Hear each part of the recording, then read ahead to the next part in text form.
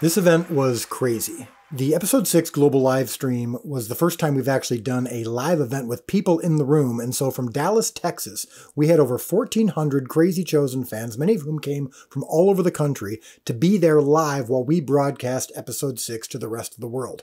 And the fans were absolutely out of their minds. It was an amazing night we'll never forget. But this is the Come and See show. This is the post-episode show that we did. We do this after every episode where we interview people and give you a lot of insights and whatnot. So what you're going to see in this episode is I get up after the episode. The crowd is really into the episode. It was really great. I brought up my wife, Amanda, who shared a beautiful story that is still getting talked about. People are saying it might need to end up on a t-shirt, where she told a story of why we do this show. And it's pretty powerful. You'll want to check it out. And then we brought up Jase and Missy Robertson from Duck Dynasty. And they happen to be Chosen super fans. They talked about their lives. They talked about the show, this specific episode, episode 6, what they drew from it. It was really, really cool. Very funny as well. They're awesome. And I also debuted our new gift item, the Come and See hat, which we had given to everyone in the room, but also made it available for the first time at the website. That was also really cool. And this Come and See movement is really starting to build. Then we had an interview, or I should call it a conversation, with Liz Tabish, who plays Mary Magdalene, and Ryan Swanson, who is our head writer. And we talked at length about the controversial, but also for many people very meaningful storyline with Mary Magdalene that began in episode 5 and concluded in episode 6. And we got into the personal side of this and why this story was so meaningful to us as a writing team and to Ryan specifically, but also to Liz. And so you're going to get some really cool insights into that. That conversation is still getting a lot of buzz and conversation about it. And then, of course, we concluded with more updates and a sneak peek of episode 7. So check this out. If you happen to be looking for episode 6, that is in the app. So if you haven't had the app yet, and if you haven't seen the episode yet, you need to go download the Chosen app. It connects free and easy to your streaming device, but go watch episode 6 exclusively in the Chosen app. But here's the Come and See show. I promise you are going to love it. The scene halfway through the episode.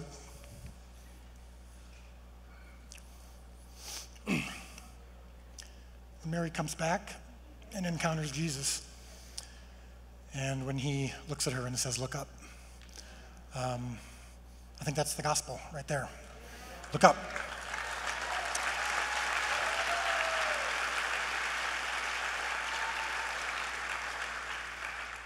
And we need that every day. We need that reminder every day. It doesn't stop. It doesn't stop when we believe. It still can be difficult. I want to read you something that we got just the other day. And this is why we do the show, and it's why the show is free. It said, "Hi, I'm not sure if anyone will see this, but I wanted you to know that I've gotten through most of season 1, and I'm planning on binging the entire show in the next 2 days. I'm very strongly connecting to Mary because of our similar past, and I really think you all did a fantastic job. I'm not a Christian at all, but this show has made me realize that maybe Jesus wasn't as hateful of a guy as I've been led to believe. I'm not planning on switching religions anytime soon." We'll see. We'll see when she gets to this episode. She says, "I'm pagan. However, we'll see what happens by the end of this. Haha. I think your God would be very pleased with what you all are doing here. I hope someone sees this because I know that a huge part of your faith is to spread the word to everyone. And I just want someone to know that you really are. You've successfully gotten a non-believer invested into the lives of Jesus and disciples, especially Matthew. I relate to him as well, and it's absolutely fantastic that you made him autistic. Anyways, great job. Keep it up."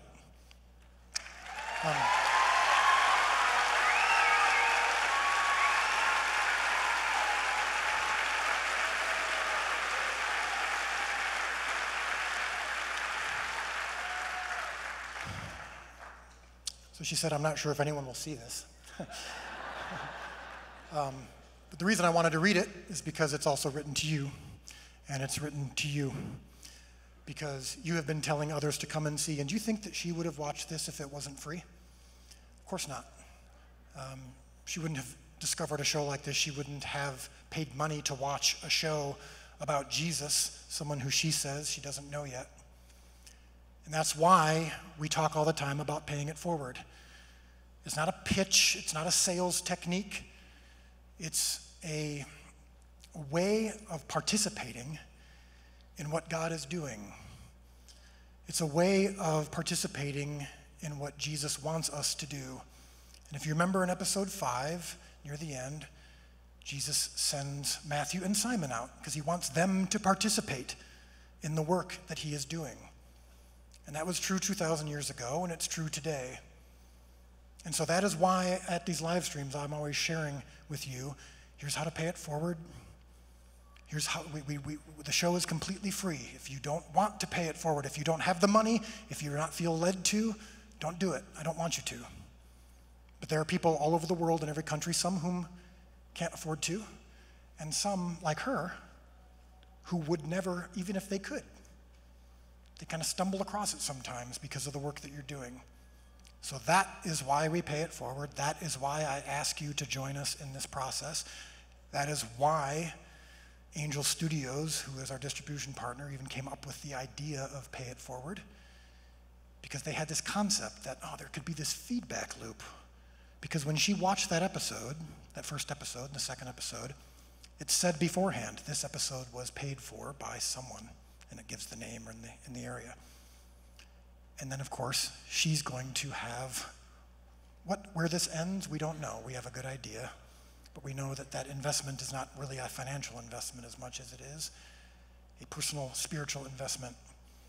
And it's your privilege, yes. Well, I believe that. And it's why I don't feel bad talking about it, because I believe that we're all doing this together. I'm providing my loaves and fish, and you're providing your loaves and fish, and together we're going to watch God feed the 5,000, one of whom is on this piece of paper.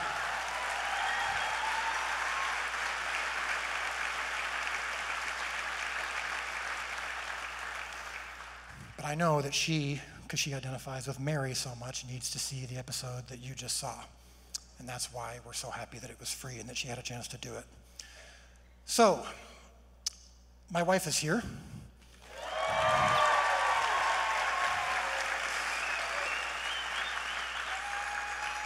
And of course, I'm bringing her up.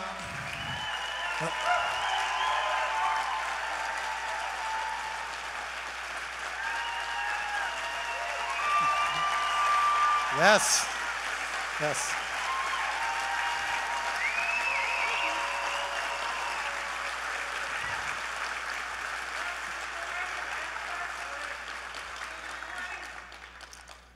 I didn't hear that one. That is correct. We celebrated our anniversary just a couple days ago, so yeah. 23 years. You are loud, but you are knowledgeable, so I will give you that much. So I know you had a couple thoughts that you wanted to share as well, because you have an opportunity to be here. You were with us from the beginning. Of course, you saw the failure that led to something like this. So I know you wanted to share a few things. Well, yeah, when Dallas asked me to share something, one thing that has been on a loop for us as we continue to make new episodes as we're writing extra content is actually a story that we heard a missionary tell something like 20 years ago. It was when we were early married. And he worked with World Relief, and he was telling a story about how their team was in Iran, I think. I don't know, somewhere where Bibles were illegal, and you would be arrested for giving them out. And so they would go out under cover of darkness to deliver Bibles. And they had a whole group of Bibles under a kind of a hidden compartment in their car. And so they're driving down the road, and I don't know where they were going, someplace they were going to try to give them. But suddenly the steering wheel jammed and turned hard to the right. And I'm not a car person, but I don't think that's really a thing. But that's what happened. Jammed, turned to the right. And they came to a stop under a street light where there was a guy just standing.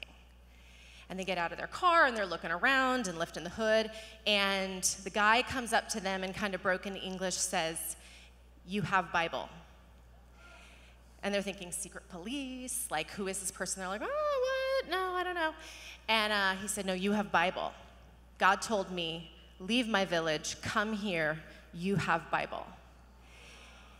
And they're like, "We have Bible." So they got out the sack of Bibles, and in my mind's eye, I don't know if this is actually accurate, but it's like a Santa sack, you know? And they give it to the guy, and he swings it over his shoulder, and he hands them a wad of cash. And he said, "This is everything my village had." And it came out to exactly the cost of the Bibles. And he starts walking off into the darkness. And they're like, "Sir, we'll come, we'll preach. Where can we come? Can we minister to your village?" And over his shoulder he says, "No, Bible preach." And he walks off. And the phrase Bible preach has become a phrase that Dallas and I say to each other. That's the heart of this show. I love this show. I love this man, but who cares? It's a show. Bible preach.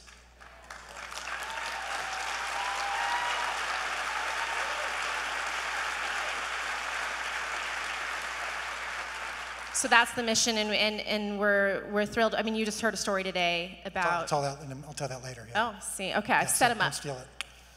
So I want to tell you what you've got coming up over the next few minutes. So first of all, we're going to bring up Jase and Missy Robertson here, and Jase and Missy Robertson in just a few minutes here. So yeah, I know, me too. I'm excited too. And then we're going to debut our new merch. I don't say merch anymore. It's a gift item. We're going to do that because Jase and Missy already have it, just like everyone in this room. Sorry, but everyone in this room got a hat along with.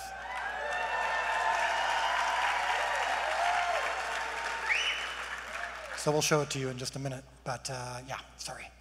But we'll do it again, I promise. And then we've got a conversation with Liz Tabish, who's not here, unfortunately. Liz Tabish and our head writer, Ryan Swanson, who we recorded this conversation just a couple days ago to talk about that storyline that you saw with Mary Magdalene. There's a lot of really interesting insights that you're not going to want to miss, so please make sure you stick around. And then at the end, we've got a sneak peek of episode 7, which, yes, comes out Wednesday, a week from today. Yep. So. Wednesday night, 9 o'clock Eastern, episode 7 will be coming, and we will show you a sneak peek in just a minute. So, over the last couple of weeks, how long ago was it were we in Louisiana? Oh, by the way, real quick, Jordan Ross, stand up. Little James is here. Jordan Ross. Yeah.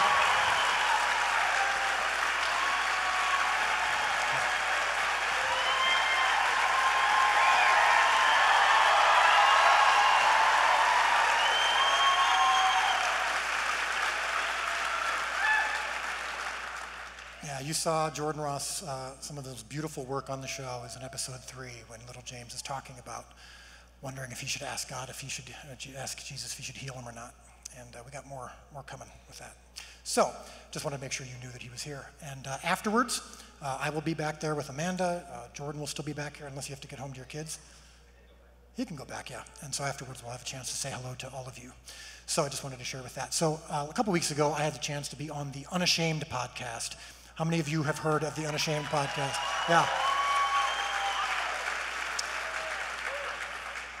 Well, I got a chance to converse with Jase and Missy Robertson, and when I was watching Duck Dynasty, they were actually my favorites. I actually mean that. And so I was so excited to get a chance to meet them.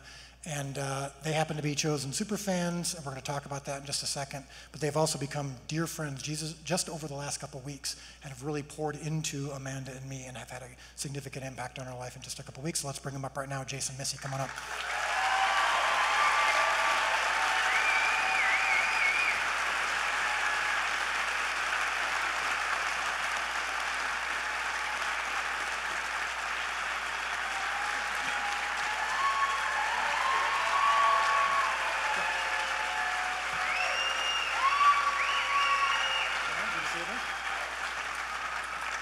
So let's pull it out right now. What are you wearing? Let me see what I'm wearing. Yeah. Come and see. Yeah. Can you imagine the attention I'm going to get from people who, especially that don't know me, see this? So I'm going to go ahead and join you because this item right now, the Come and See hat, is now the new item at www.thechosengifts.com. And yeah. Hold on. 1, 2, 3. www.thechosengifts.com. Awesome. When that started, I thought it was going to be cool, and then it just totally creeped me out. I got to tell you. I don't sing it in the home.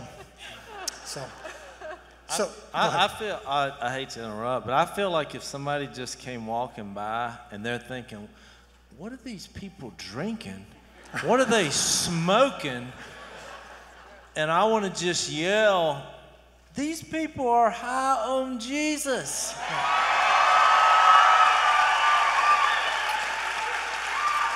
That's Ephesians 5, by the way. Don't get drunk on wine, but be filled with the Spirit. Sing.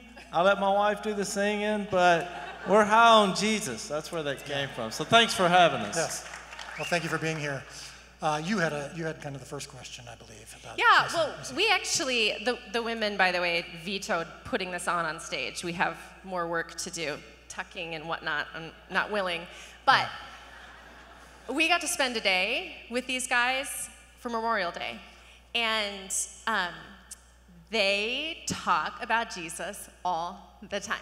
Like, that's what they talk about. That's their heart. It was so cool, which is especially cool considering you had this show, Duck Dynasty, that blew up and blew your lives up.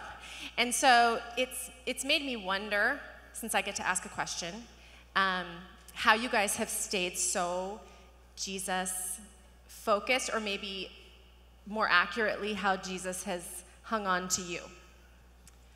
We built our lives from a very early age on Jesus. So a lot of people think that Duck Dynasty, because that's when you first saw us, that's maybe when our lives began. But our lives began many, many years before that. And we have been married for 30 years. So Duck You'll have Dynasty. to rethink your ideas on modern day miracles after hearing that. They're real.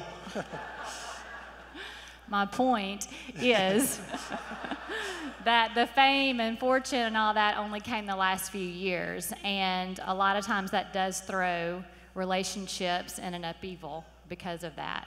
But because our lives were grounded in Jesus Christ long before the TV cameras ever came to West Monroe, Louisiana, we decided, thanks for that.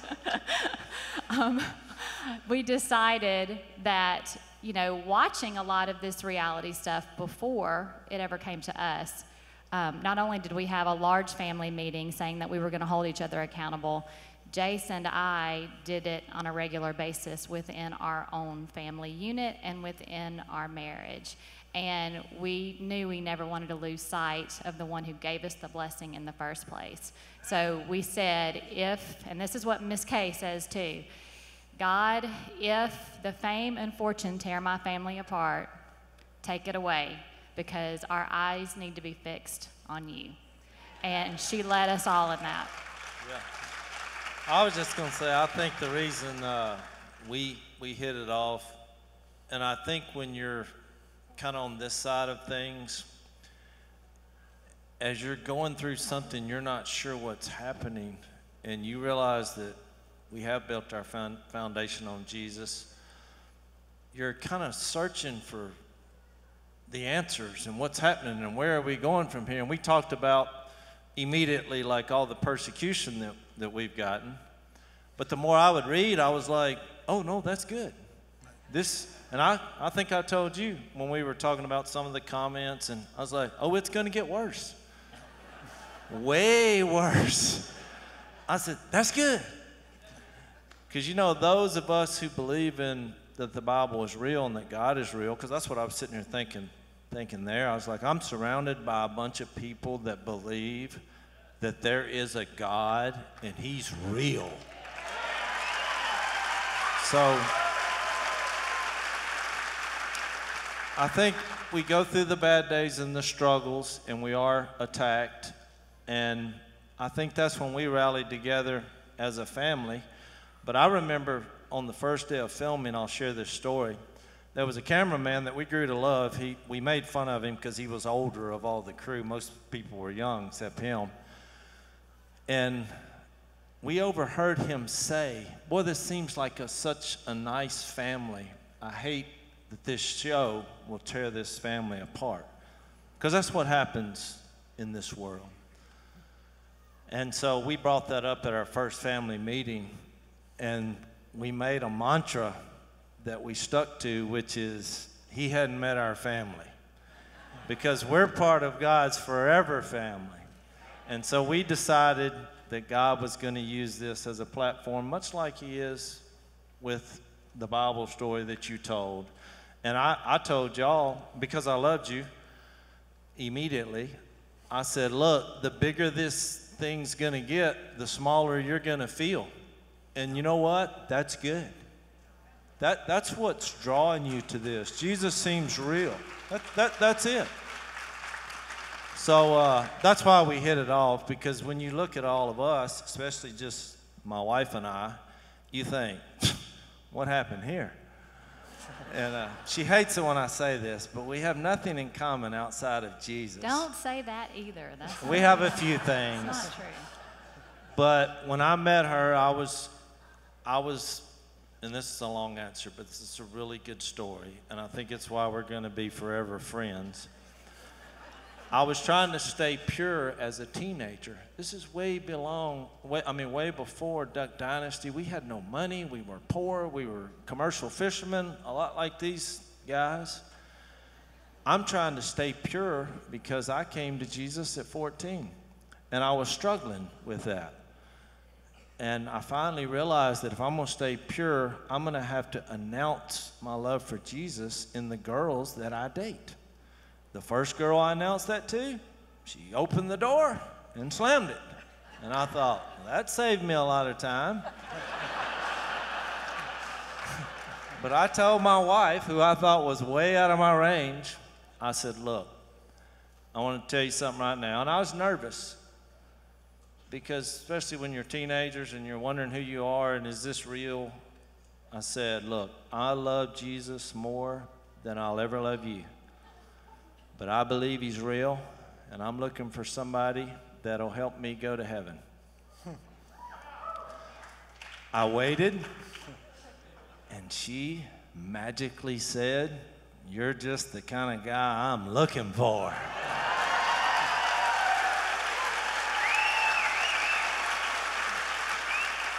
And I played it cool, I kind of nodded, but inside I was thinking of that verse.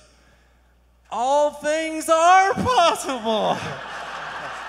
So to answer that was a long way to Bible say. preach, Jase preach. Yeah. That was a long story to say, this is who we were going in.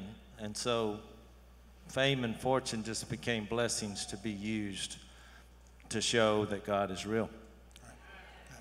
So, yeah, that's awesome. So one of the reasons that I love Missy is because you are the one who brought The Chosen to the Robertson family, correct? Thank you very Yes. much. So how did you come across the show? Because again, everyone who's here and you're watching at home, the whole point of it is to spread the word, to tell people to come and see. And eventually they tell others. 2 becomes 4, 4 becomes 8, 8 becomes 16. And then it starts to get into the masses. And it all starts with you here, but eventually it came to you. So you just told my story. That's exactly Sorry? what I did. I mean, I saw something, an ad on the internet, and I thought, what is this, you know? And it was almost the end of the first season, and so I thought it must not be very good because I haven't heard about it. I mean, you know, in this COVID time of, you know, watching everything you can possibly find that's worth anything to watch, why haven't I seen this? Obviously, it's probably not very good.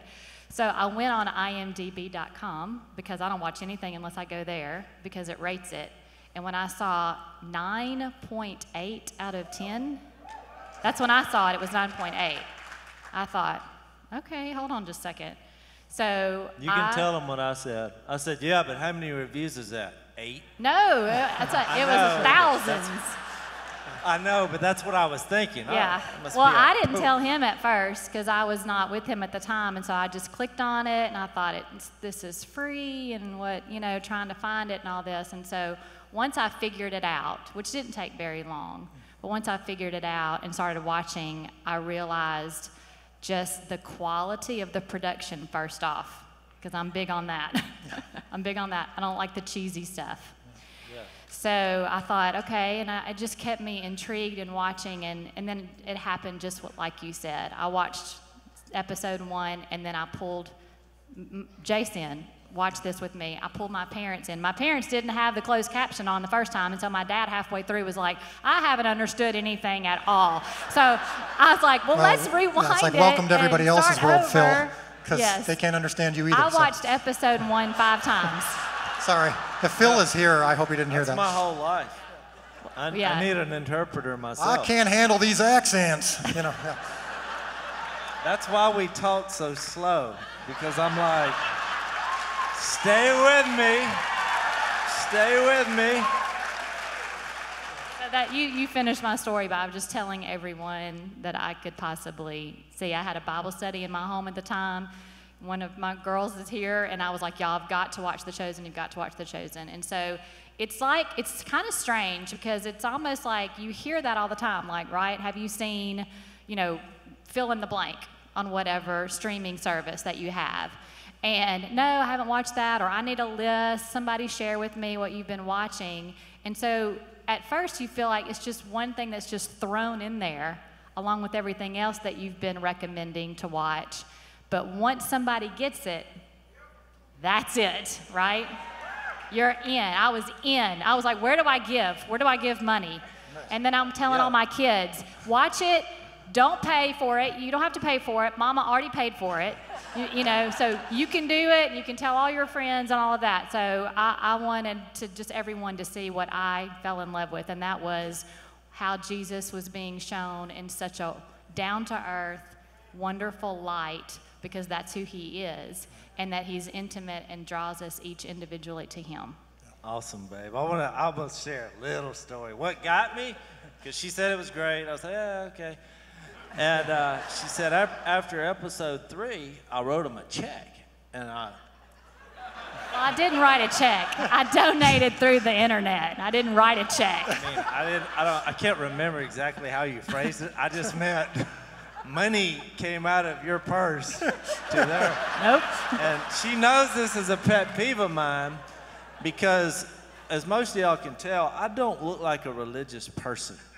And I think that's why people come hear me speak, because they're like, I don't believe in God or church or whatever, but that Dynasty guy, I'll listen to him. And of course, when they show up, I share Jesus the whole time. And they're like, what just happened here? And by the way, there's nothing more just that'll stir your soul is when you're sharing Jesus at a party and you're the only sober person there. It's awesome. So what I was going to say is when she said she gave the money, she knows it's a pet peeve of mine because I don't like it when because we do meet every Sunday at a church somewhere. And I'm like, why are these people all the time talking about give us money, give us money, give us, because I've always thought, look, if you share Jesus in a powerful, real way and people are convicted, the money's coming. So if you want to do a 7-part series on giving, let's focus on Jesus. And I'm in. So I'm like, let's watch this, babe. And once I started watching, I was like, I'm hooked. And the next thing you know, we were on the podcast, and I was like, I kept talking about The Chosen. Right. I started getting texts from people saying, they're talking about you on the Unashamed podcast. You should come on. Yeah. And I'm like, well, I don't know how to get a hold of the Duck Dynasty guys. And then eventually your brother Al just reached out and texted me. He got my text from a mutual friend and said, you got to come on. You got to come. He said, normally we do it via Zoom because of COVID, but if you want to come, that'd be great too. And he said, Miss K likes to feed our guests. I said I will be there with my family. That did it. No more questions asked, and so we got a chance to go to Louisiana and spend the day with your family. And I got to tell you, here's a cool thing that I want to mention too. Not only to talk about Jesus all the time, but everything you see is 100% authentic. What you saw on the show is how they are in real life. We went to your parents' house, and it's the same house that they've lived in for 30 years.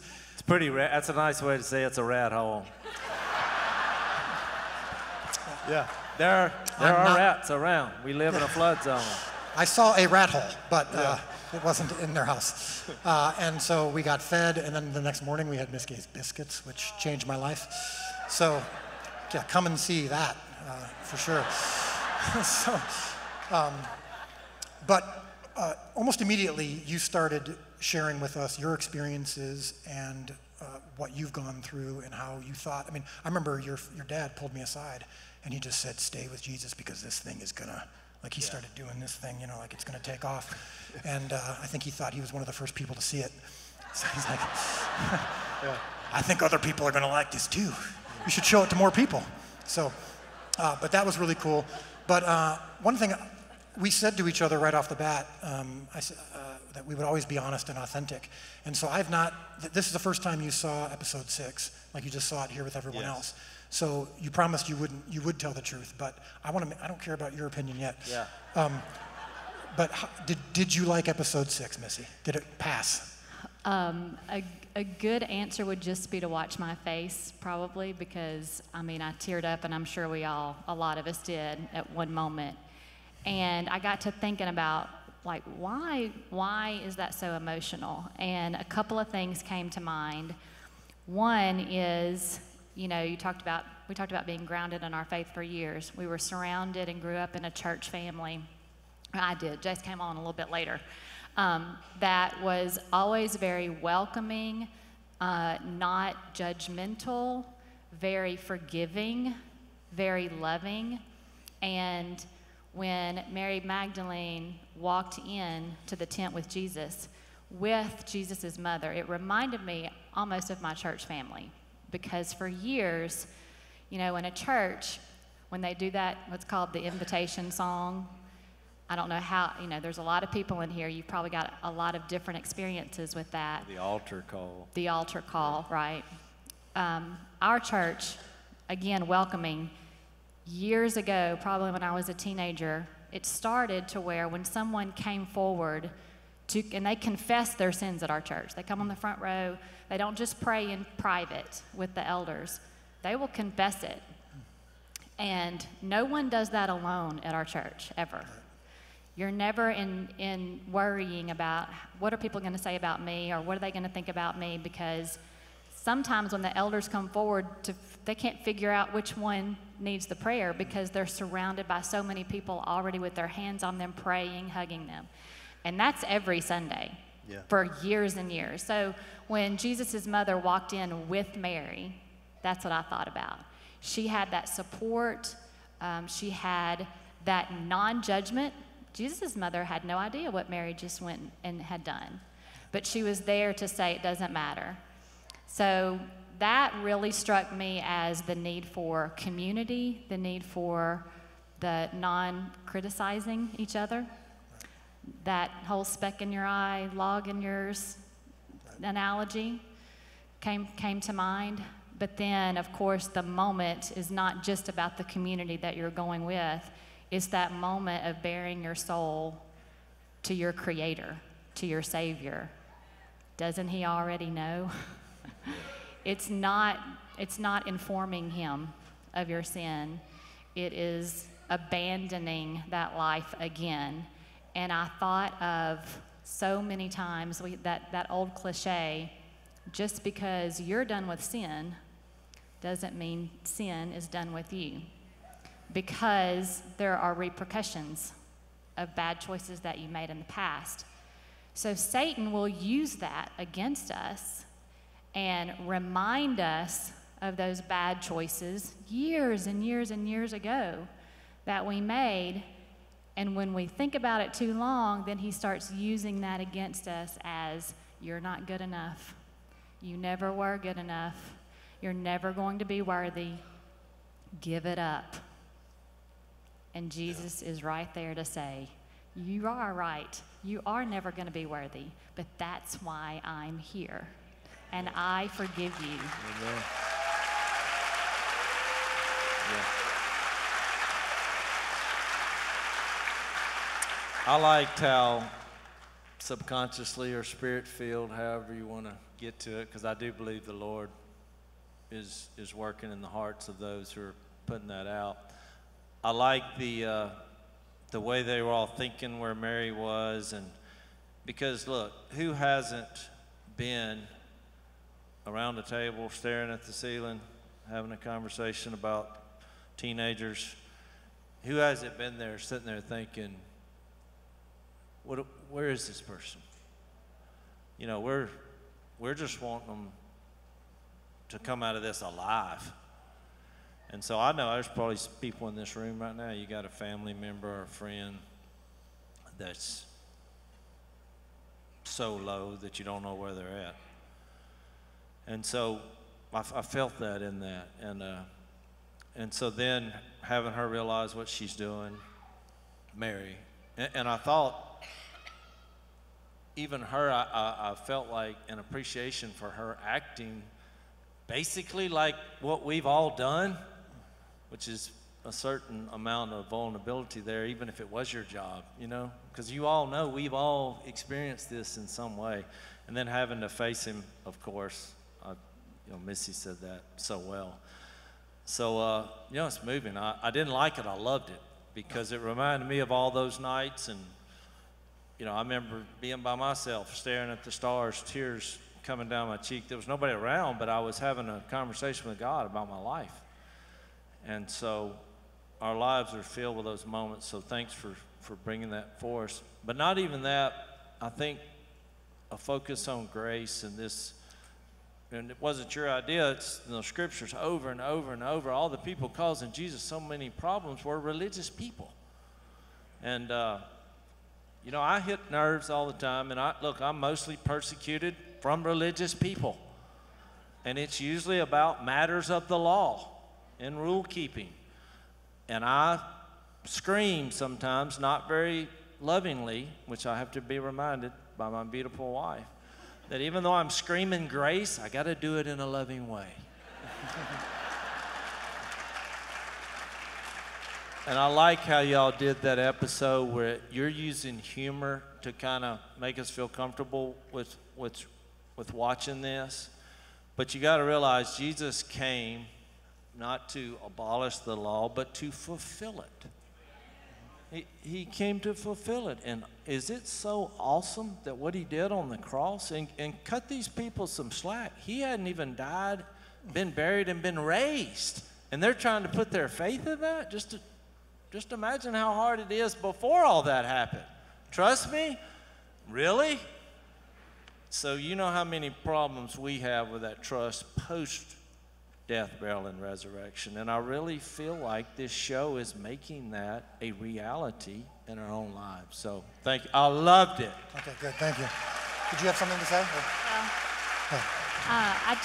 I wanted to add a little bit more before if you jump subjects, because that was a really good moment in episode 6. And with Mary, before even in season 1, episode 1, that's when I first lost it, was whenever Jesus called her name. And that moment of her realizing who he is and what he could do for her life. But I just wanted to brag on just what your vision is and the pull and the desire that you have to bring these moments. And it's not about Mary Magdalene. Right. And it's not about that moment in time. It's about us being able to relate to that and understand this isn't just a nice moment that we got to witness between Jesus and Mary. What you're trying to say to us is you can have this too. Yes. This can be you. Good job, babe. The last thing I'll say, because I know we're on a schedule, is look, there's always going to be people around you, and there's always going to be in churches that say, no, wait a minute, I hadn't read that in there where Mary was down there in a bar, I'm sure. Look. That's exactly what they sound like, too. They got that accent and everything. This is how my people talk, okay? But all you did is you got Jesus right, you got who he chose right, and it's a reminder that's no biggie. We all have sin in our life. That's all it is. You look at the big principle that you identify with, and you zero in on that in something that was along the right lines. And that's what we got to do as individuals. When we come together, you think about how many differences we have in our cultures and our past and the mistakes that we made and what we think about this theology and that. God brought us together in Jesus. That was his plan. That was his scheme of redemption. And what you're watching is God's scheme of redemption in their lives and ours. And that's why we're here together saying, yeah, if there's a way to live forever, this is it. So thank you. Jase and Missy Robertson and Amanda Jenkins, everybody.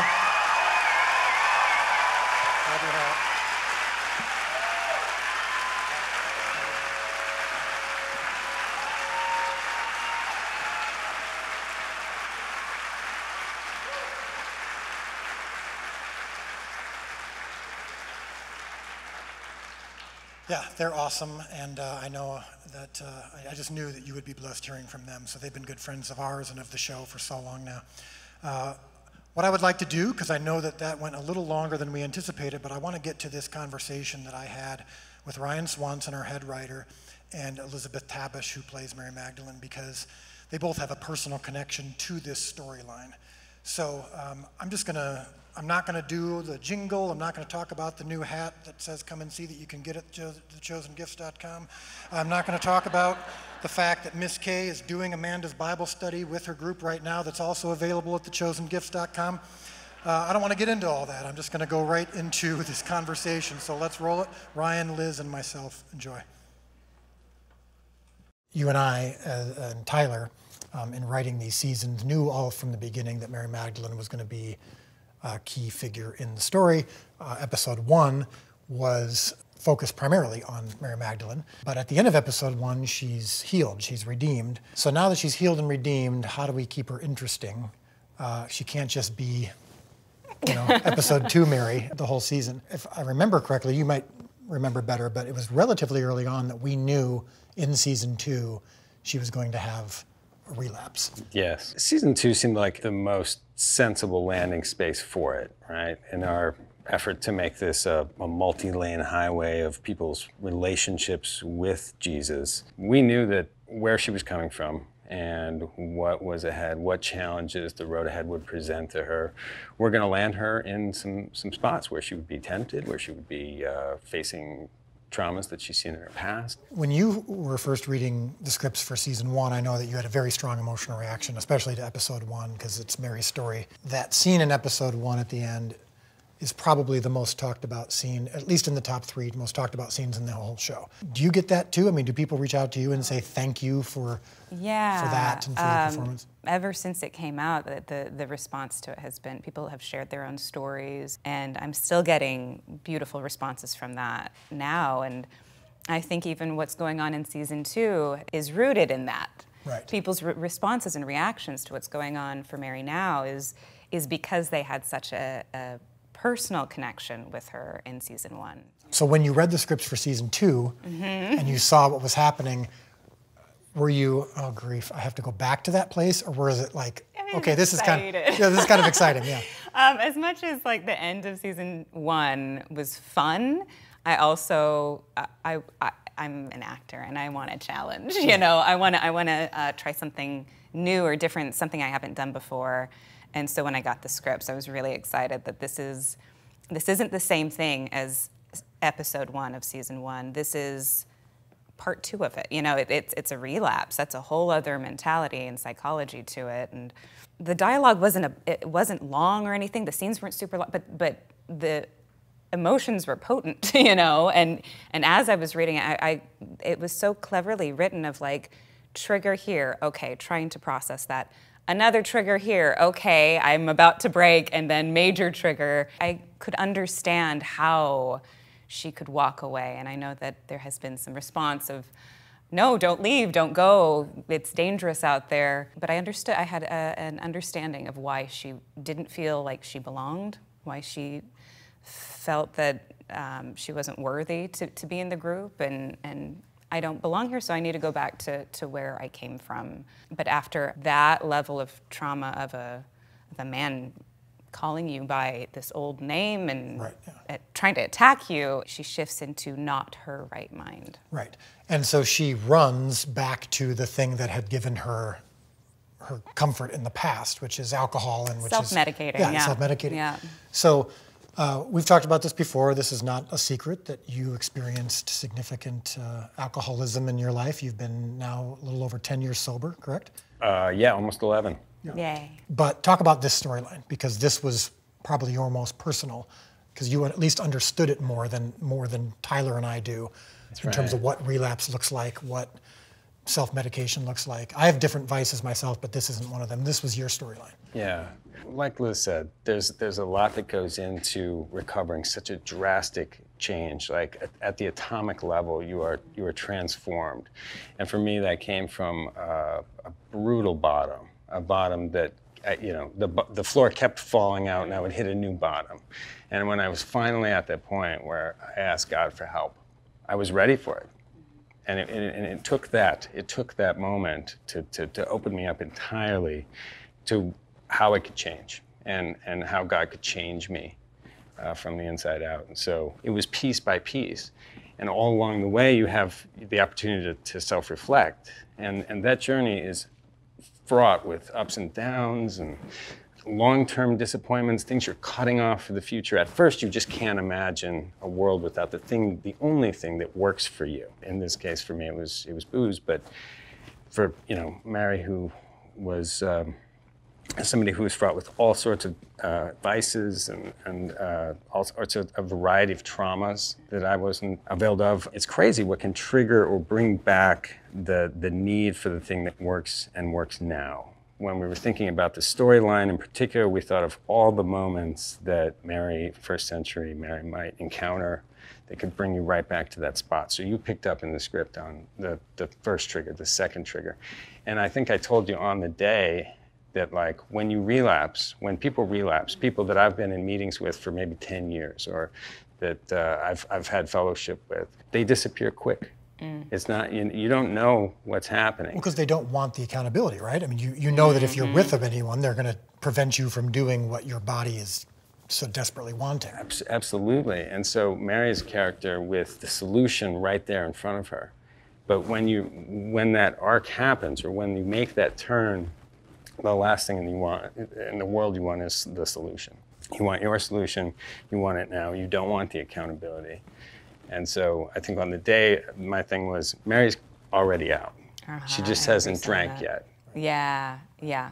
And there's that moment that you experienced at the beginning of episode 5 when you're triggered by seeing this Roman soldier and you fail in your attempt to best it. You don't rely on the tools that you've been given, the Bible verse that you have in your hand. And that's the shame spiral. What I've experienced in my own struggles in my life, not with alcoholism, but with others, where when you mess up and you don't use the obvious tools you've been given, you're like, well, I might as well not even try. I mean, and you start to feel bad about it, and that's what you're experiencing in the scene with Rhema in episode 5, where you're saying, I can't believe it. I had my verses, I just crumpled them up. I didn't even use them, and so you're already spiraling. And then it's funny too, a scene right before that, where I'm teaching her something and she asked me a question and I can't remember the answer. My reaction to that is so much worse than the actual problem of I can't remember the rule, the grammar rule. Right. It is, I am a complete failure. I forgot the prayer at the beginning, hours before, and now I can't even remember this simple thing. There's something so wrong with me. I can't believe I can even try to pretend to teach you something. It is a spiral. It is a shame spiral and then everything becomes so much worse than what it actually is. But then, of course, when the demoniac shows up. Well, then you It's try actually really again. bad. Well, yeah, and then you try again, Yeah. and you're actually doing well, pretty well. Like, okay, Yeah. I'm going to stand up, I'm going to be strong, and that doesn't work either. And then it's like, yep, done Too for. I much. knew it. I knew this was too much for Yeah. me. And I think one thing that happened to you in your life where you fully surrendered is what happens here in episode 6. Which hadn't necessarily happened before. Jesus had saved you. Yeah. Like yeah. you'd been following Jesus around. I mean, Yeah. he's the best accountability. Things were pretty secure. You hadn't encountered a Roman when you were alone. You hadn't been tempted much. It was pretty smooth sailing.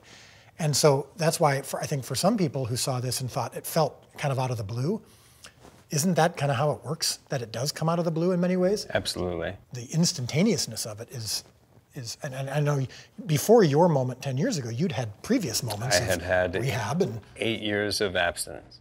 yeah. And then I had a series of things happen. I talked a little bit about that with some career issues, some relationship issues. Had the moment where I just said, just gonna have a beer. And it was like 8 years had never passed. It was as if I had been a progressively worse drinker from exactly where I picked off, because now I was drinking hourly, daily, and then in short order. I mean, the last 2 years that I was out, I didn't take a sober breath. It was 24 hours a day. I would wake up long enough to shake over to a bottle, dry heave a few until I could keep one down, and then that's how I lived for two full years.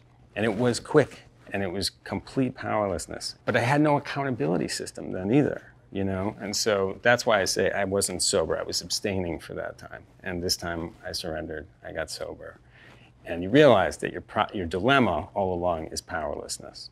And so when you've got power nearby, when you've got a source of power and you can access it, that's also something really important that happens in 206, is that you leave the place. Yeah, that was a moment that I was excited to read. There's a moment while we were filming too of like being surrounded by all these gamblers, and it's a rough scene. Yeah, and these men who don't give a rip about you. And are actually trying to cheat me out of my money and are kind of gaslighting me about the rules of gambling and mansplaining. I think there's a lot going on that was actually triggering for me in that moment. And I remember you were initially struggling a little bit to find the heart of the scene and the emotion of the scene. Do you remember what we talked about that kind of unlocked it for you? Yeah, you reminding me of, as I'm looking around at these strangers, their faces, that I should be surrounded by my brothers, and these should be the people that protect me and love me. And Look around, see all these men. I think it can really register that you're in a room by yourself with these guys instead of the disciples. And that should be Simon, that should be Matthew, that should be, you know what I mean? Take your time. that was the key to unlock it. And suddenly I missed my friends. and I think it was a reminder of I do belong with them. And then, of course, leaving and being found by two of them. Who had taken, who had gone to great lengths, these two guys who don't like each other. At all. Right. And they're pursuing you because Jesus told them to. But as we see, you didn't know this, but in episode 5, we actually see Simon goes to Jesus and is like, do you want me to go? I need to go find Mary. Yeah. And Jesus wants them to participate in this process. It's not just always him coming to the rescue. He wants us to participate in it as well. And of course, he's the ultimate rescuer, but he wants his disciples to start living out what he's doing as well. But then also the Isaiah 43 verse of, the words. What do we say when we are scared? We say the words. I've called you by name, you are mine.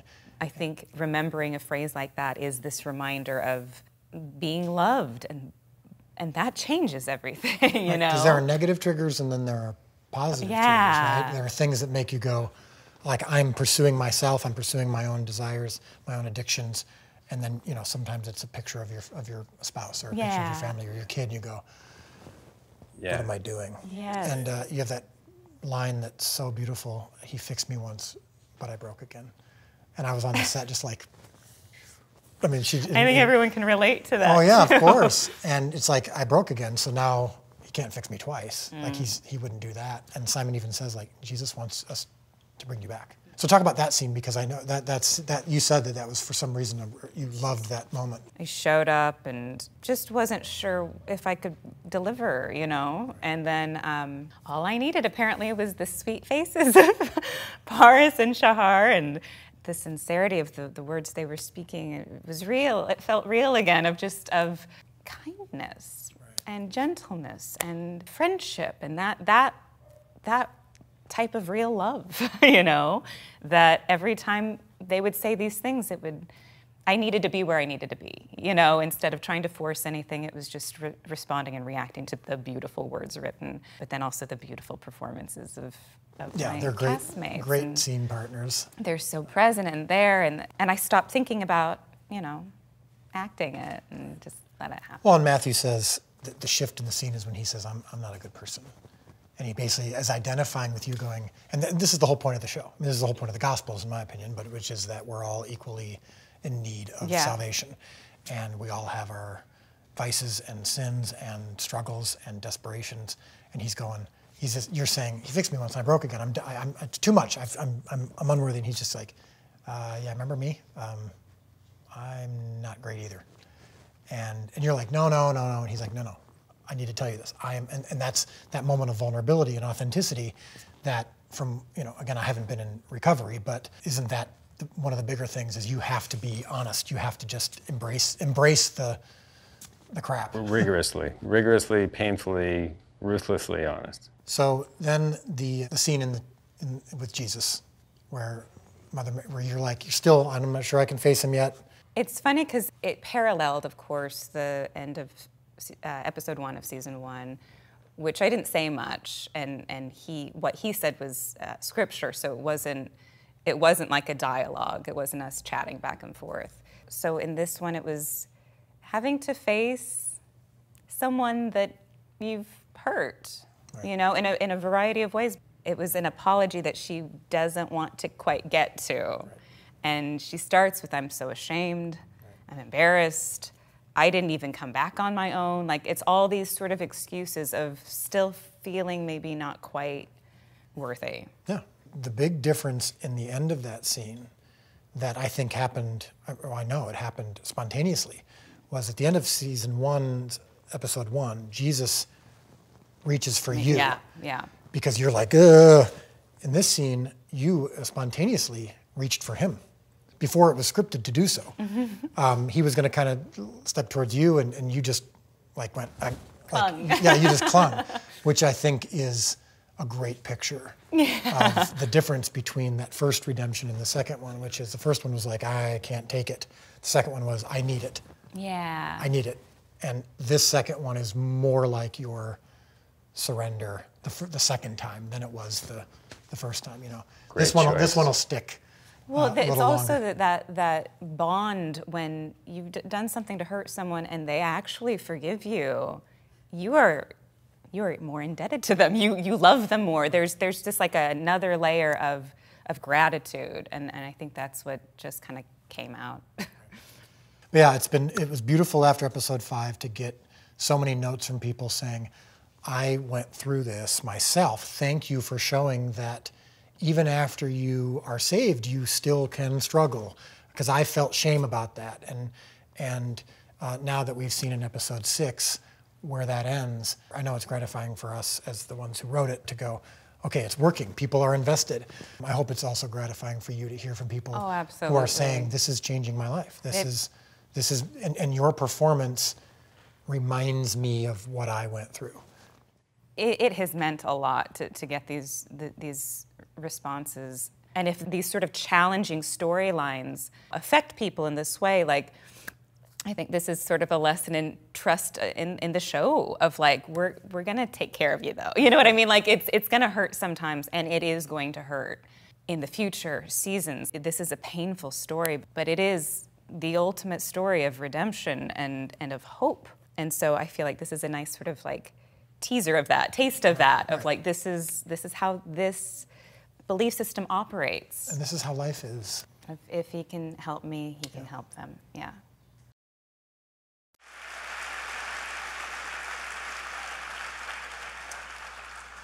The reason we show you those kinds of videos is because we want you to understand that we're participating in this process as well.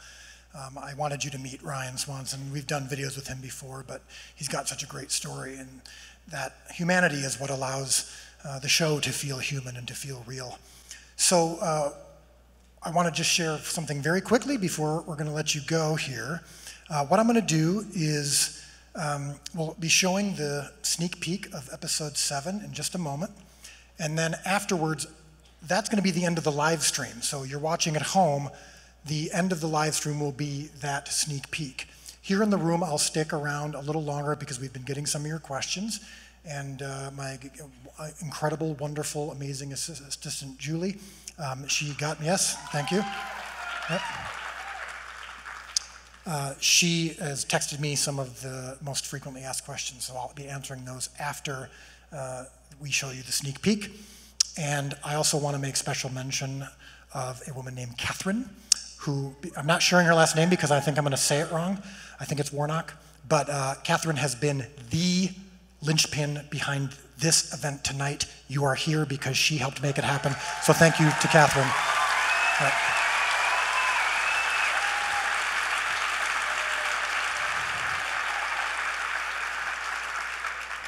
She is a new member of the Angel Studios team and is saving our lives every single day. So I appreciate her and her entire team. So many of the people you've seen help out have been because of her leadership. So thank you for that. So one last final reminder of the fact that this hat and this shirt and this shirt and this are all available at thechosengifts.com. And of course, if you do want to participate in the paying it forward of this show and keeping it free for so many people, you can do that at thechosen.tv/payitforward, thechosen.tv/payitforward. Thank you for being here, for watching from home. Remember, it is not your job to feed the 5,000, it is only to provide the loaves and fish. And here is the sneak peek of episode 7.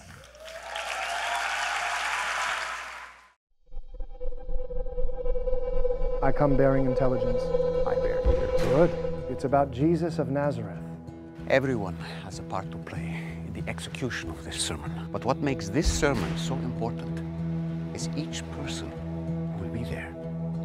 We'll have him in our custody by tomorrow. Do not underestimate him. Jesus of Nazareth, you're sought for questioning by a Roman authority. Rabbi told us how important this sermon is. We can't let anything stop it. Let's break him out. Are you looking for a man who performs healings on Sabbath? Tell us everything. It was faith that delivered this man a miracle. I know her. You must stop drawing attention to Jesus. How can we not speak about what we have seen? Jesus of Nazareth. We finally meet.